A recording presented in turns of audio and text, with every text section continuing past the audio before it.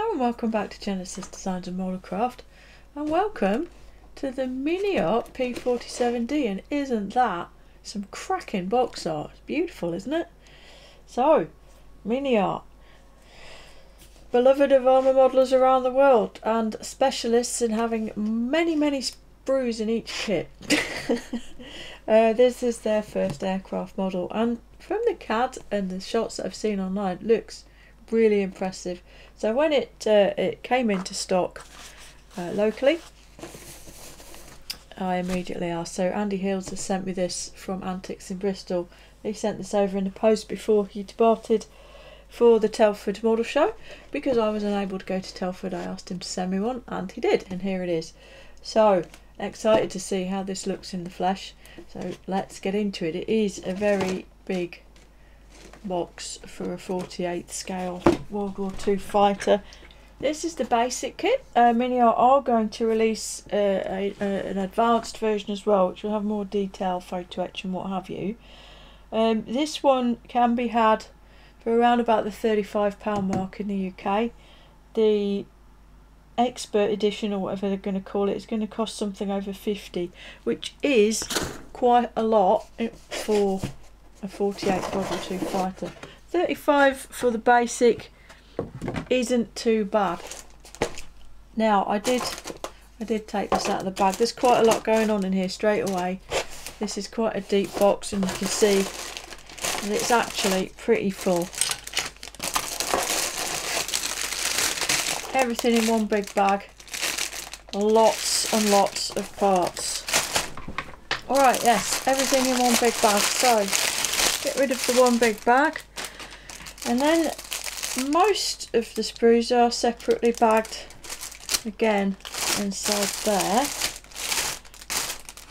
you can see, there are, let's see, 1, 2, 3, 4, 5, 6, 7 sprues. Don't know how many parts this equates to, but it looks like it's kind of a lot. So let's start out with these fuselage holes because they're already out.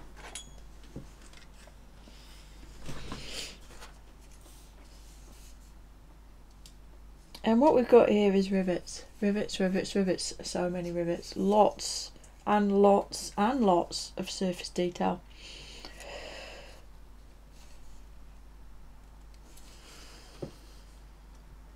Have a look at that. All the rivets represented in various slightly different sizes and depths, which is quite a nice touch. It's not all the same size, shape and depth. The surface of the plastic is not perfectly smooth, but it's not rough enough to be an issue. And then, as well as the recessed rivet detail, there's lots of raised detail as well. So these panels and lots of others are actually raised, which again is a really nice touch. It sort of helps to give the sort of surface texture, it gives it a lift when it's like that. We do have a mould seam up here. In fact, let's clip these off and tape them together, see how they look, and it'll be easier to see all the different details and what have you. So MiniArt have done this thing where the sprue gates go onto the joint face. I'm not a massive fan of this method personally. I'm sure a lot of people are, but you just have to be a lot more careful cleaning these up. There we go, all cleaned up and taped together. Now my parts have got a bit of, there's a marked reluctance for the fin to squeeze together. There's a sort of a bit of warpage going on, but as you can hopefully see, signs are good that this thing, with glue and a little bit of coaxing, is going to fit together plenty well enough. And yeah, the plastic's very soft, not immediately obvious when you look at the parts. I did think it looked like it was soft, which might sound like a weird thing to say, but it actually is very soft, so care will be required. But yes, it's epically nicely moulded. There's some wheelbase detail there and a wing root already, and all of the various vents and openings and things are quite nicely reproduced. This area here, for instance, very nicely done. This port here, this isn't the exhaust, this is the wastegate. There's one each side. They should be open, as in that should be a hole, and that sort of bar you can see going through it is a representation of the actual valve. Oops, I forgot to snip that bit off. And you can also see, it's very obvious just here, one of the big drawbacks with this kind of surface detail and then standard moulding techniques is that this rivet detail actually has to sort of peter out towards the join because of the angle of the mould. There's nothing that can really be done about that. It wouldn't come out of the mould otherwise. And you can see that in evidence all the way along. Note back here how these rivets or fasteners they start off being circles and they turn into oblongs as they come along here. It's inevitable if you're going to mould it as two halves. These rivets fade away. They do throughout the kit. This is what happens. It's also very obvious up there, and that's why the likes of Qatari have the separate spine inserts and what have you. It's so that they can mould the detail. It's not specifically to get rid of seams, although that is a nice side benefit. It's so that they can keep the detail consistent across all the parts. Now at the front, on the top here, you can see you've got a very obvious mould line blemish both sides, so there's a separate part to the mould here, and note how much more crisp that detail is at the top compared to everywhere else that I've just showed you. Regardless of that, these are normal injection moulding limitations. We should all be familiar with them by now, but just be aware that the price of having all this beautiful rivet detail is that you have to be prepared to reinstate it where necessary, and all the way along all the seams is going to be necessary even before you do joint line rectification. But so far so good. That's a great start. Let's get another load of parts to look at. So here what we've got: engine, all engine parts, and in true MiniArt style it is really rather nicely done.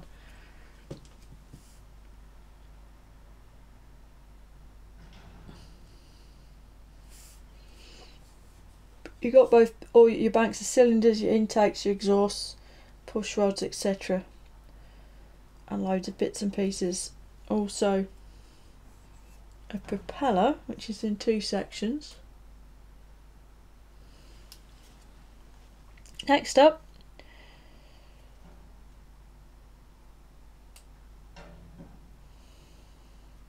more details and lots of them. Goodness gracious me, you've got wing inserts, we got some cockpit parts, wheels. They are moulded in halves, but the detail's quite nicely done, and we've got a couple of options. It's the same wheel type but different tread types, so a sort of a block pattern and a diamond pattern there are offered. There's lots and lots of detail parts, so again I'll just bring this up close. And you can just see the amount of detail and how nicely rendered it is throughout. I'm going to have to do some bag opening. Excuse the sounds.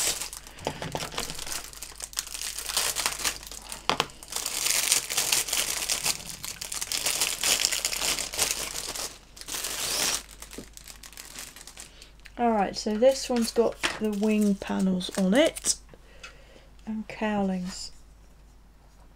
Turn it the right way up. And again, this just absolutely wonderful surface detail with raised areas and recessed rivets, recessed panel lines, and it's beautifully done. Really beautifully done. There's an insert for the top of the nose here, and then your cowlings. This is sort of the very front of the fuselage, so the firewall if you like. The only thing I would say, and I noticed this through the bags, I do think the panel lines on the lower wing panels are a bit heavy, especially because they've got this line of rivet detail each side of them, which sort of enhances them visually to the point where they start to become distracting, I find.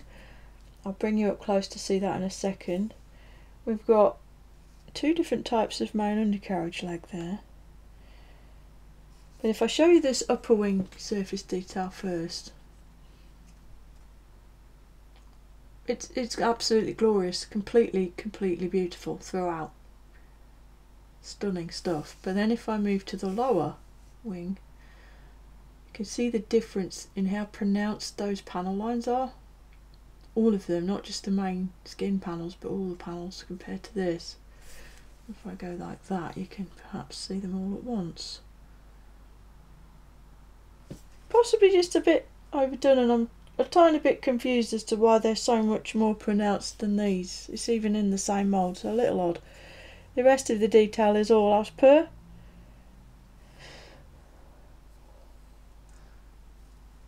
Some very nice moulded in details around the front of the fuselage there. Glorious, stunning stuff.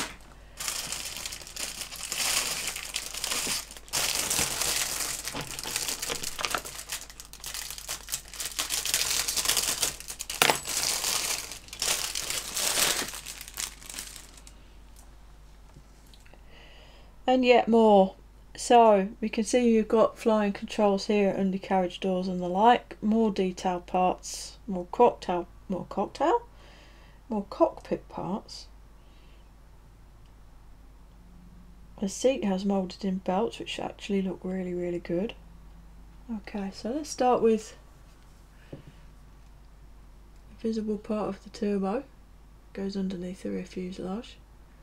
It looks like it's in shadow to me, but you can clearly see the turbine wheel in there, beautifully moulded. And then we'll switch to some of these cockpit parts. See the moulded in belts there on the seat back.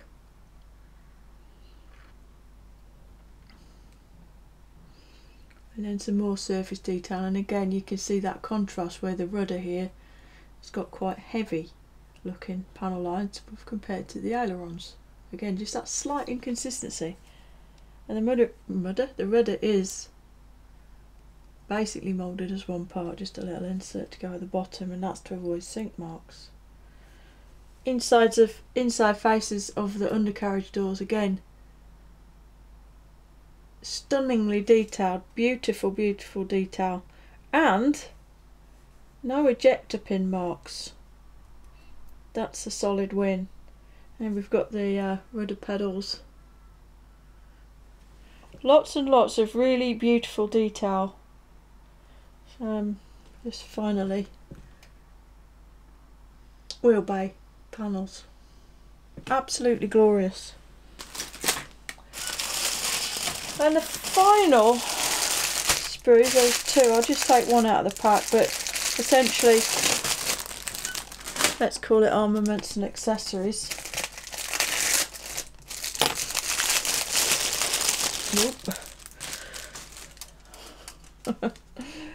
So what we've got here, 1, 2, 3, 4, 5 different sorts of drop tank, 2 different sizes of bomb, bigger bombs, 3 different sizes, so you've got a fat bomb, a slimmer bomb and smaller bombs. I'm still wrong, there are 4 different sizes of bomb there. Mortar tubes, are they? Rockets, mortar tubes. And the detail on those end plates, I mean, I've seen worse resin parts. Astonishingly good. And here we've got sort of sway braces and such, and various couple of different wheel covers actually there, and yet another wheel option. This is flattened, weight flattened, but it's not flat at the bottom, so it will still need sanding some. Which the other ones were not. And that's all the plastic parts, which only leaves the transparencies. This being the basic kit, there's no photo etch or anything else.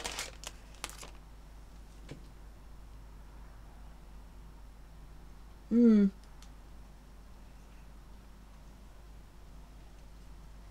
a little bit wobbly. The moulding around the edge of these parts is a little bit wobbly. It's probably going to need a bit of truing up. And there's quite a lot of distortion in this sort of clear area. I really don't know if that's going to translate. There, I think you can see that. Both the windscreen and the main canopy, there's quite a lot of distortion when you look through them.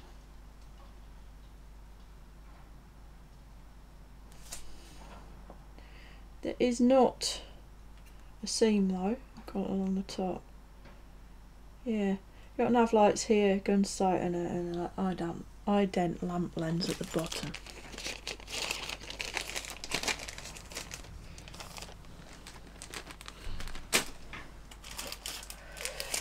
So, last but not least, instructions and decals over here.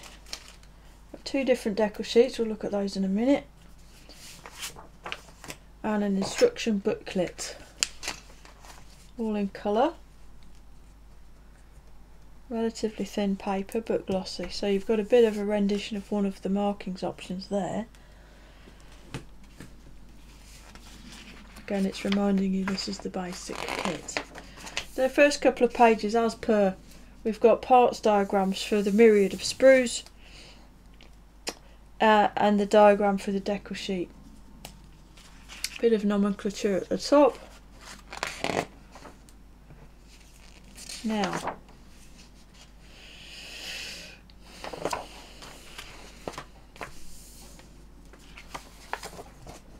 colour chart. Labelled throughout the instructions by the numbers on the left, and then with translating into Vallejo, Mr. Colour, AK Real Colour, Mission Models, Ammo of MiG, Tamiya, and then a colour name with FS numbers where appropriate. So that is quite thorough. And those are the grey boxes you can see throughout. And here, straight away, this is just screaming MiniArt. It's so complex looking, isn't it? A 4-part seat. Excuse me. Okay, it's as I said, we've got moulded in seat belts on the back of the seat and the sides, and then there's a separate part, plastic, to add in there for seat belts. What a fabulous touch. I like that. With careful painting, they'll look just fine. There is even an oxygen hose included. So the first few stages just deal with building up that cockpit tub in the same style as both the Tamiya and the Hasegawa kits, I have to say. Then you got the tail wheel. Not sure I've seen any other 48 scale World War II fighter kit that has 6 parts for the tail wheel assembly. That's pretty impressive. But you've got an option of the uncovered version and then the version with the sort of canvas boot that covers the whole lot up. This is quite a nice touch, but I wonder how practical it will be in reality, because you do have to deal with that fuselage seam and paint around everything. But the instructions showing the aerial getting plugged in that manner. So essentially this block sits behind, I'll bring it up a little closer, sits underneath the fuselage and it just pokes through. But whether or not that's going to stay intact for the entirety of a build is it's unlikely, frankly. A few more bits of vents and what have you added, and then we glued the fuselage halves together and add the top decking. Then onto the engine. Again, typical MiniArt. Why use 1 part when you can use 8? But MiniArt do it in a way that's quite endearing, and they generally tend to fit together very, very nicely. I have only built one MiniArt kit thus far, and it isn't finished in fairness, but if I just quickly show you. This is a 1/35th scale GMC truck that I've been working on. And it's the same. There are so many parts in this chassis, it's untrue. But they all fit together beautifully, so it just becomes fun rather than an irritation, for me anyway, because I do enjoy the process of actually building kits. So anyway, I digress. So we're going to build up this engine with the cowlings as a complete sort of power egg assembly, then building up the wheelbase, and again 1, 2, 3, 4, 5, 6, 7, 8, 9 parts to build up the wheelbase walls.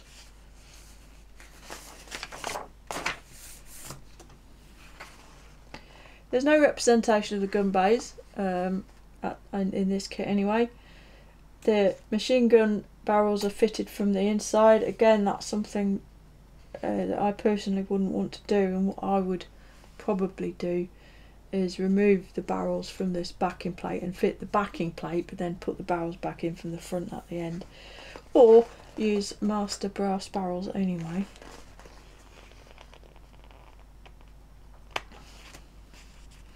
Oh, this is why we've got extra legs. Okay, nice. We've got separate undercarriage legs because one is to represent the chassis in normal condition and one is to represent it under load. So if you want your aircraft to represent one that's bombed up, fueled up, armed up and sat at dispersal ready to go, you're going to want to use the under load legs. Nice touch, very nice touch. Popping the wings on, there are no wing spars, they're just butt joining on.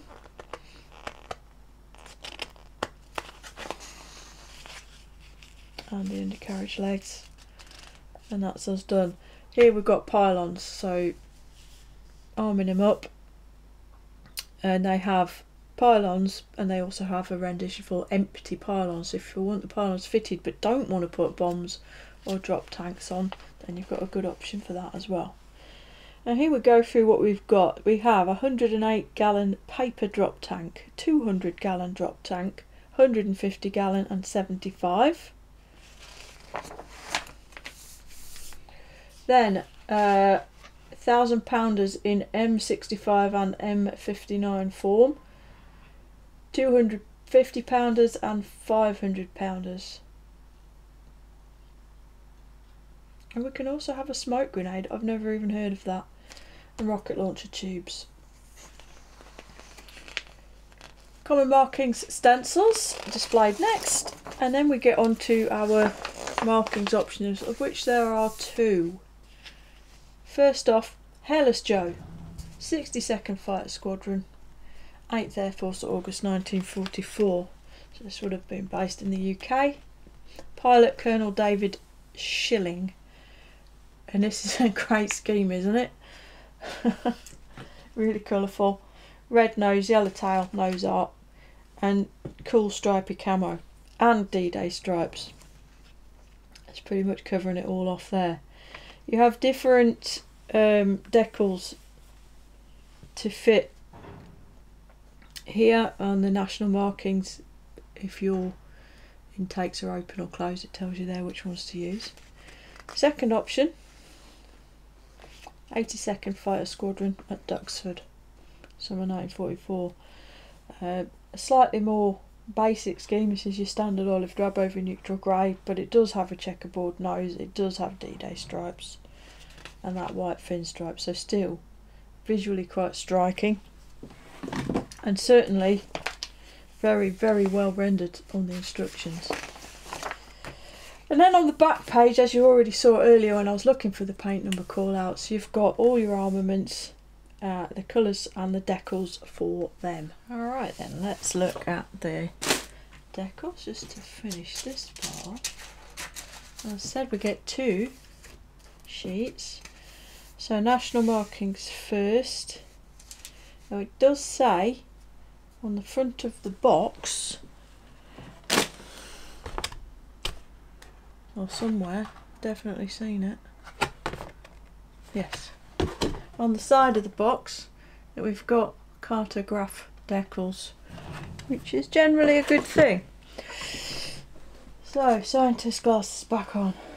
Main markings, they're quite simple, you know, and beautifully printed, exactly what you would expect. Serial numbers, national markings, propeller stencils, a couple of other stencils, a crew stencil, some kill markings. Interestingly, you do get the checkered cowl as decals. That is adventurous.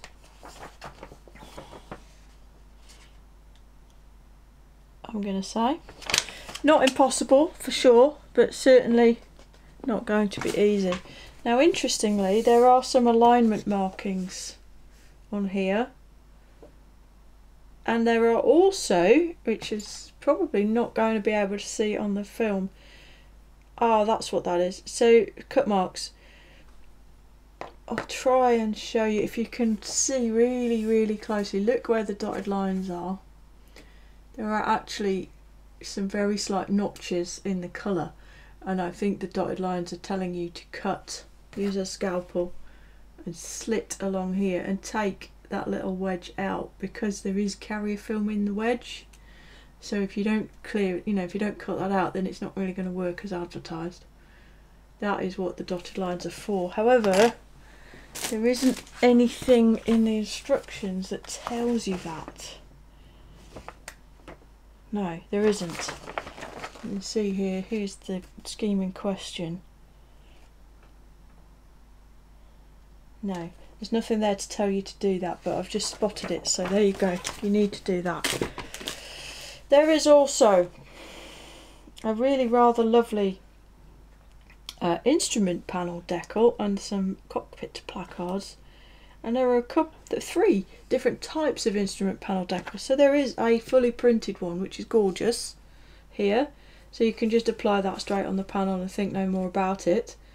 Then there is a clear one with the dials only, so you can apply that and sort of paint around them or whatever. And then there is a dials only option, so they're already, there you go, separate, so you can install those one by one into that instrument panel. The choice is yours. So that's that one. And then the secondary sheet actually is stencils and weapon markings, and I really like the way they've broken this sheet up actually. So you have top view, so all the stencils you're going to need to do the top of the aircraft. And I don't know about anybody else, but I tend to do this. If I've got a lot of stencils to do, and I'm hoping that by now you all realise that I really don't like doing stencils when there are a lot. But what I'll tend to do is get the instructions out and lay the model down in a similar orientation. So I'll do the top, and I'll just have the top diagram to hand, and I'll literally work around it logically, like so, one by one until they're all done, and I cross them out as I go. With this, instead of having to hunt around the sheet for each separate one and try and cut it out, I can just cut this entire piece out and know that that's all the decals for the top bit, and it goes on bottom, right and left. I like that a lot, and that is pretty much exactly how I work when I do these things. So that the designer obviously has a similar mindset to me. Then we've got pylon decals, tank decals and bomb decals. Again, all neatly labelled and very obvious what they are. Like that, that's a very nice touch. And very nice decals all in actually. Good little set that is, and I don't really think, as long as you're happy with these marking options, I don't really think there's any need to look at replacing those. So that's everything looked at, but what I want to do just to sort of finish off is a bit of a comparo, because there are decent P-47 kits out there, and I'm only going to talk about the decent ones, and by that I mean the Hasegawa kit and the Tamiya kit. So the Hasegawa kit was released in 1996, and I've got a couple of them here. This is the fuselage from the bubble top variant, which I just use as a mule. I just paint and stuck a bit of foil on it there. I just this was testing out some chrome paint, which as you can see doesn't really look at anything like chrome. And immediately looking at them, what can you see? With the Hasegawa, the finish on the parts is spectacular, and that's something they were always very good at. but there's no rivets. All the panel line detail is there, and in fact the raised panelling in some instances as well, but no rivets. And what the Hasegawa kit also has is just this beautiful consistency of detail. It's the same everywhere. You've not got deep panel lines one place and shallow ones in another. It's metronomic. It's perfect. And then the Tamiya kit. So I have a Tamiya kit. It's not finished yet. It's one I've just been mucking about with. If I just pop the wings back off, note that it has wing spars. I mean, I'd like to finish it one day, but I've literally just been... I was messing about with foil finishes and paint, actually. But you can see, let's put them all the same. There. Try and line them up. They all look broadly similar, don't they? Nothing standing out as being horrible about either of them, any of them. The Tamiya kit was released in 2003. It's still widely available. And it's one of the newer sort of golden period Tamiya kits, so the panel lines and what have you aren't quite just as heavy as on some of the slightly older ones. In fact, it matches up really well to the Hasegawa kit in that respect, but has a better detail. And then if I try with the addition of extra fingers somehow bring the MiniArt one up into the mix as well, there you go. So what you gain with the MiniArt kit compared to these two is detail, basically. I have a finished Hasegawa kit. This is it here. And this is actually the first Thunderbolt, and so far only Thunderbolt model I've ever completed. I bought a selection of sort of part-started nonsense from Vincent Models for Sale, which included all three of these P-47s actually, and I, was just one of those where I started building it. It was already partly put together. I started working on it, enjoyed it, and just kept going until it was finished. And this is the result. And I really don't think you can argue that that is a solid Thunderbolt model. There's absolutely nothing wrong with it. There we go. It's got sensible amount of wheel well detail. It certainly isn't amazing, but it's decent. Likewise and the propeller spins because of polycaps. The cockpit detail, it's decent. It's not stunning or amazing, it's decent. The Tamiya is better detail wise than the Hasegawa kit, but there's genuinely nothing wrong with this kit. It builds up into a nice rendition. The Tamiya kit, as I say, it does have better detail in the cockpit as it comes, which you probably can't see. I've been mucking about with foil on this, as you can also see. So obviously the finish I will get to eventually is the two blues. And as I say, I was using it really as a test bed for foil finishing techniques, which include also using paint, which is what this is all about. But again, it's such a nice kit and such a nice rendition that I don't doubt at some point that I will finish this. So yeah, what the MiniArt kit brings to the party compared to these two is detail. Neither of these are riveted, as I've said. The detail in both of them is adequate, but it's not spectacular. In fact, I've actually fitted the decal seat belts on this one. This kit, in comparison, the surface detail is phenomenal, and it will bring a whole new sort of aspect to any finished model. The sort of complex surface detail that we've got on these modern kits, it does elevate the look of the kit when complete, even if it's not strictly speaking technically accurate because it's massively overscale and rivets aren't dimples and all the rest of it. It still just brings an air of authenticity to the look of the finished model, which I suppose there's an element of personal preference. Some people don't like it, some people will prefer this style of presentation.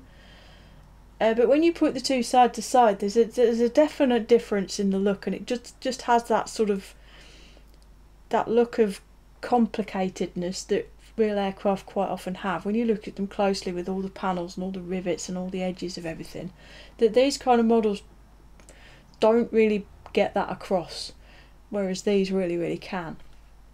So it brings that. It's also not a bad price. It seems to be available anywhere from 33 to sort of 40 odd pounds. At the top end of that price range, clearly it's more expensive than either of these two. I think the P-47 the Tammy one might have just been re-released with a Jeep, actually. Hasegawa one, good luck finding one, but you're not really going to pay much less than 30 quid for either of them. So if you're buying this one for 33 to 35 pounds, it does actually stand out as being a good deal in comparison, because of all that extra detail that's in the package already. There's really, I don't think it looks like there's any real need for aftermarket with this MiniArt kit. Anyway, gone on a bit there, haven't I? Just an excuse to show you my lovely Thunderbolt, wasn't it? I certainly think that the three of them together could make quite a striking little display piece. I do need to get another one to have a full natural metal build, don't I? And there you go. Anyway, that's it. That's the MiniArt P-47D-25RE. I don't doubt that MiniArt will offer extra and different variants in due course. Obviously the Tamiya and Hasegawa kits both offer the Razorback version. MiniArt currently do not, but I'm sure that they will at some point. I think it looks phenomenal. I've seen a lot of I've seen a few reviews pop up on the YouTube already with sort of best kit ever, kit of the year kind of headlines. I don't know about that. It's certainly up there, but I wouldn't have said it was any better than the likes of the Armour Hobby Hurricane, for example. It's certainly a signpost for the way modern manufacturing and new tooled kits are going, and actually I welcome that, especially at the relatively sensible price that MiniArt are offering this version. It does look great in the box. There is a lot of detail, but as I said, my experience of other MiniArt kits is that that's not a major drawback. It's just a little bit time consuming with the sort of preparation and everything of all the separate little parts, but the end result with care does look spectacular. So I'm looking forward to seeing a few of these built. I think they're going to look really good. So there it is, brand new tooled P-47 from MiniArt. Looks amazing. I hope this was useful to some of you if you were wondering what was in the box and whether it was worth the investment. Hopefully you can now see that it very much looks like it is. Thanks again to Andy Hills from Antics Online for sending this across. Do think about giving him a look if you fancy buying one. And thanks again to everybody as ever for your continued support of the channel in all of the ways that you offer it. I do very much appreciate it. And with all of that said, it only remains for me to say, look after yourselves, look after each other, and Genesis out. There's a quick PS on this video which I forgot to mention earlier. I had it in mind to mention throughout the video, but the P-47 has never been an aircraft that's unduly inspired me in the past. American types, on the whole, pretty much heresy incoming, pretty much leave me cold. But when I built the Hasegawa one I've just shown you, one of the things I was doing whilst building it was watching a series of videos on YouTube. I have an iPad on my desk and I quite often have videos playing in the background from a channel called Greg's Airplanes and Automobiles, and this guy, I believe, is an airline pilot or pilot of some description, and he puts out videos on mostly World War II aircraft, all sorts of them, really detailed, in-depth, well-researched, technical videos. And the P-47 really is something of an engineering work of art, especially for its time. The way it's packaged, it is an enormous aircraft compared to some of the others, but when you see why it's that big and what's inside it, it really is an eye-opener. It's very impressive. So on the channel, and I'll try and remember to link it below, there is a 10 video series on the P-47 where he looks in depth at the design choices, the construction, the performance characteristics, everything. And he does this for lots of different aircraft. It's a brilliant channel if you're interested in the technical features and the engineering behind these aircraft and actually real life performance data, as opposed to mythical blown up stuff that people say. It's all research from period documentation and everything. It's absolutely brilliant, and it's really good stuff to have on in the background, because it's almost more of a podcast. The visual element of it is less, but yeah, seriously brilliant. The P-47 really is a mechanical masterpiece, and when you start to appreciate the real nuts and bolts of the real thing, working on the model kind of takes on a life of its own and becomes more interesting. But I just wanted to share that and share the channel. It's well worth a look, as I say, for anybody who's interested in sort of the engineering behind these aircraft that we like to build in plastic.